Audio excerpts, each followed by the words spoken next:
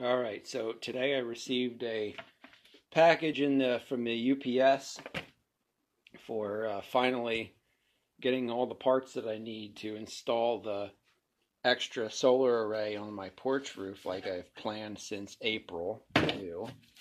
Solar panels are sitting upstairs in the living room or, against the wall.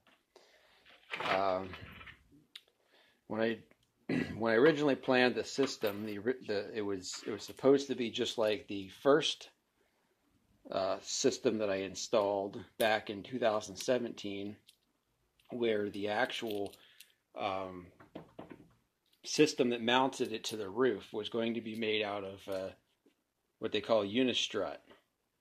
Unistrut is a brand of they call it what's the right name for that stuff? Strut Channel. Basically, it's like a U-shaped metal channel. This isn't it, but it's kind of what it looks like. That's used in all sorts of commercial and industrial buildings. You'll see it if you walk into like a store, big box store, and you look up at the ceiling and you see stuff hanging from the ceiling, whether it be ductwork or pipes or electrical conduits or anything like that. Chances are it's being hung from the ceiling off a Unistrut. It's a very versatile, very common, very widespread hardware system for mounting plumbing and such things like that. Ductwork and HVAC equipment, air handlers, transformers, any kind of mechanical, electrical thing you'll see in a building. Chances are there's Unistrut involved. And that's what I used the first time I installed the system in 2017. The Unistrut that I used was made out of steel, and it was galvanized, hot dip galvanized, so it's coated with a thick layer of zinc to keep it from rusting. The system that I installed up there, I did a lot of research on this, this stuff, because you put a solar panel system in, and it's going to be on your roof for a long time.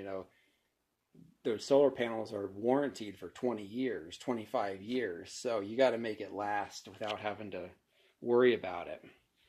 And I've been worried about this, not too badly, but for a variety of reasons, because I didn't use a commercially available engineered solar panel mounting product. I just used Unistrut.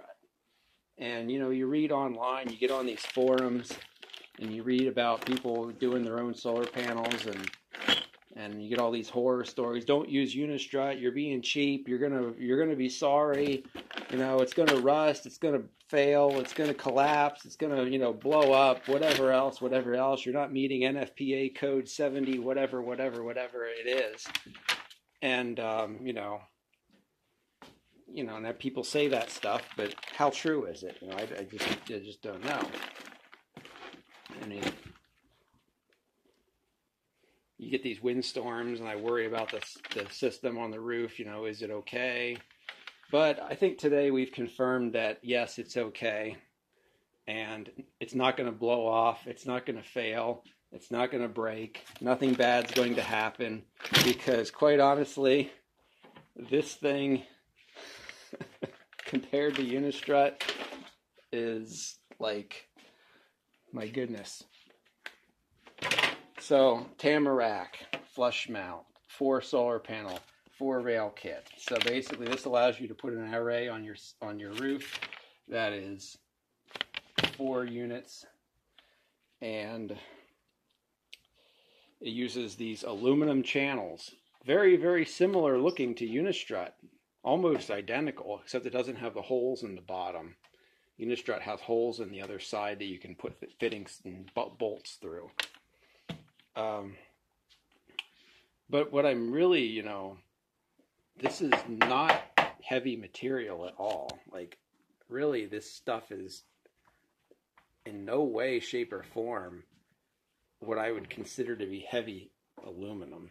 It's extruded, of course.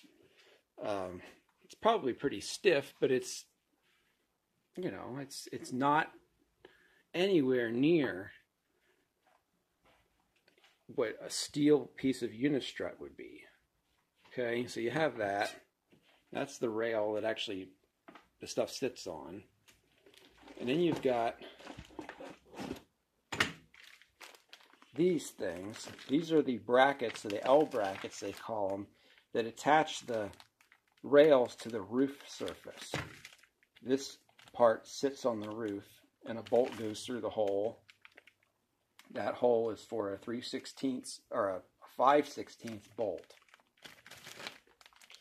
And then that other fitting there attaches to the bottom of these rails. Whenever I used Unistrut, I used the exact same thing, except they were made out of steel, and they were the same thickness. Okay, so this is aluminum, and I used steel up there, and I used 3/8 bolts instead of 5/16 bolts. Okay, so that's a 3/8 bolt for steel bolt for Unistrut, and that is a 5/16 stainless steel bolt for this Tamarack solar system. So the Unistrut is quite a bit beefier. This is what you actually use to hold the solar panels down in the Tamarack system. This is what I use to hold the solar panels down in the Unistrut system. So this would go on the edge of the panel between two panels, and a 3/8 bolt would go down through there, and then it would get bolted with a nut on the other side. And that would hold, that's 3/16 inch thick steel, electro-galvanized steel. This is anodized aluminum on the top, and there's little teeth there that bite into the edge of the solar panel. That's kind of nice, but other than that, this is really very material, you know, wise. There's very little here compared with that. And it's using a 5/16 stainless steel bolt instead of a 3/8 steel bolt. This is what basically is the Unistrut equivalent. So this part here, this matches up with this. This is aluminum, that's steel. Thicker bolt, and the washer would go there. So, yeah, these go kind of in here. Actually, I think they go from the other side. They basically get attached. Oh, they get like this. You slide them in from the end, and then it, you know, goes in place, and you turn it and you tighten it. So in this book, of course, it says it meets every code there is.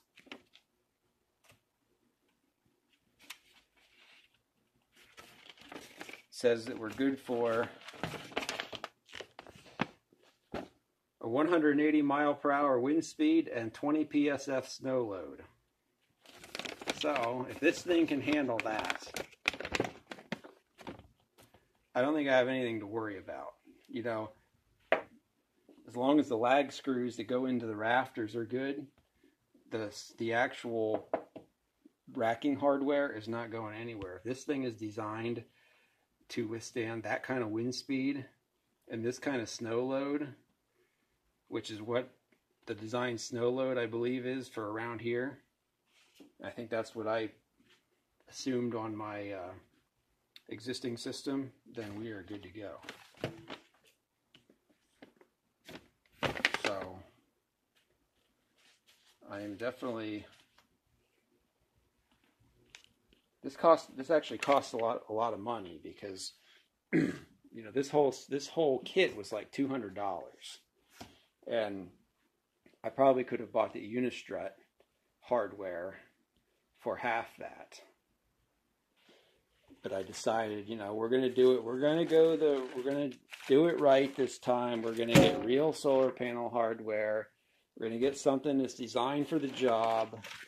You know what? We're just going to bite the bullet and just spend the extra money and do it. And I don't have to worry about gathering up all the parts. And that's one nice thing here. Everything's here. I have everything now. You know, with Unistrut, you got to go to a... You could buy it off like McMaster Cars, but they're very expensive. You go to like an industrial supply house, like a plumbing supply house, but local place, they're cheaper, but they're also a pain in the ass to deal with because they really don't want to deal with the guy coming in there to buy $100 worth of stuff. They want to deal with, you know, industries who have purchase orders and, you know, are buying thousands upon thousands of dollars worth of material on a regular basis.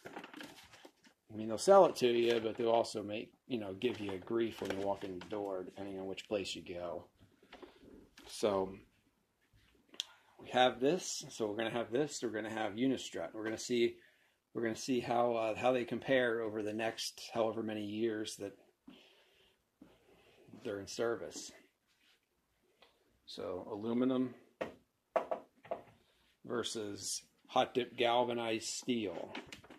All aluminum hardware with stainless steel bolts versus all steel hardware with galvanized parts.